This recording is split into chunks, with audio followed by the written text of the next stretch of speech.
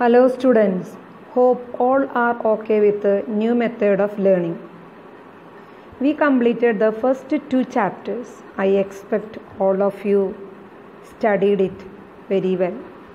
Today, let us discuss about the third chapter titled In Search of Earth's Secrets.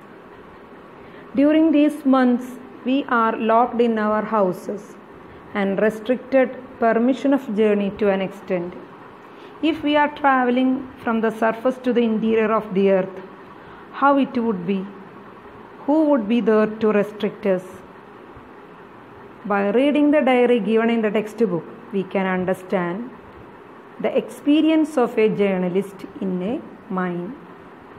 The Penang gold mine at Western area in South Africa, having a depth equal to the height of 1030-story buildings.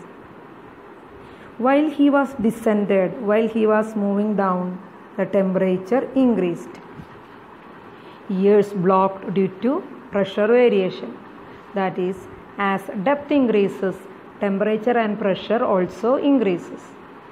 This is the one mystery he revealed to us about the Earth's wonderful interior.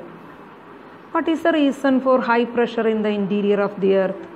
For example, if you are keeping hundreds of ripe mango fruit in a sack, what will happen to the mangoes at the bottom? It will be smashed or squeezed by the above mango's weight. Similar way, the reason for the high pressure in the interior of the earth is due to the weight used by the upper layers. Let me tell you some realities about the temperature.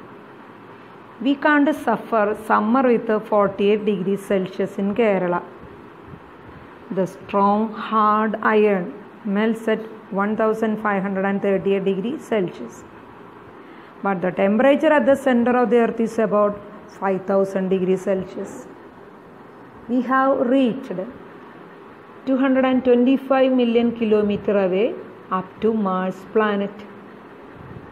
Because of the high temperature, man haven't yet went beyond 12 kilometers deep. Hence, how do we get the information on the Earth's interior? Is there any sources? Yes. Which are they?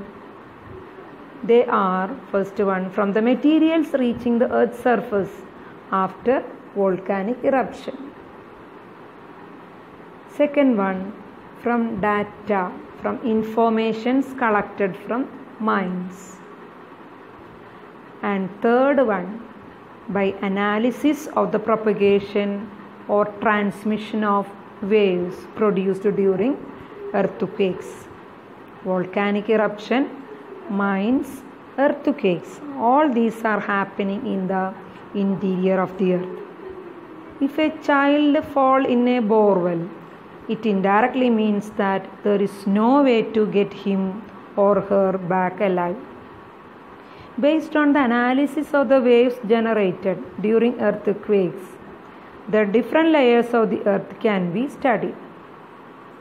From the diagram shown, we can identify and study about the three layers of the earth, that is, the crust, mantle, and core. Let us know more about the features of the different layers of the earth. The first layer of the earth is crust. Crust is the outer shell of the earth.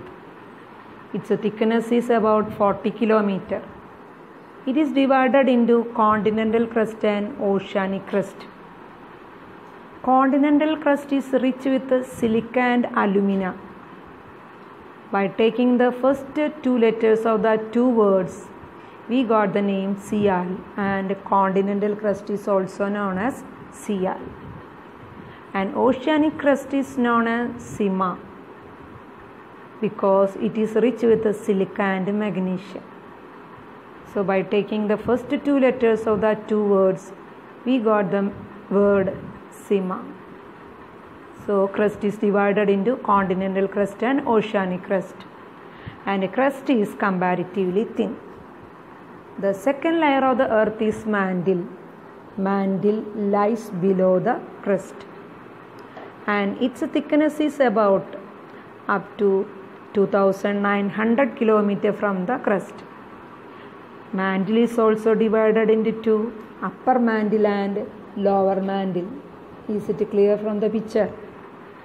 And upper mantle is made up of silicon compounds. It is in solid state.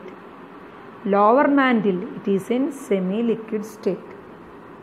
The third layer of the earth is core. Core is the central part of the earth. Its thickness is from 2900 to 6371 km.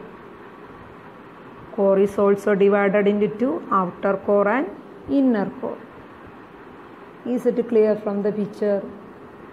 And outer core, it is in a molten state. Inner core or Nephe.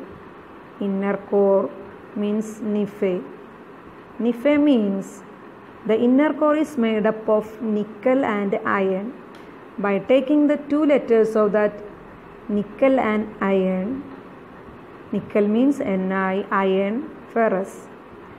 From taking that two letters of the two words, we got the name Nephe. Inner core is known as Nephe. It is in solid state due to its high pressure. By analyzing the layers of the earth, we can understand that the crust is the most important layer on the earth for man. Why is it so? Because we use the soil which is present on the crust. That is, we use it for agricultural purposes, as source of water, to get minerals of various types, which indirectly helps our industry. So, we should protect our earth. Now in this chapter, we have studied about the sources of information about Earth's interior, different layers of the Earth, its features, and how crust is essential to us. Read the portions again and go through the PDF file. Okay, thank you.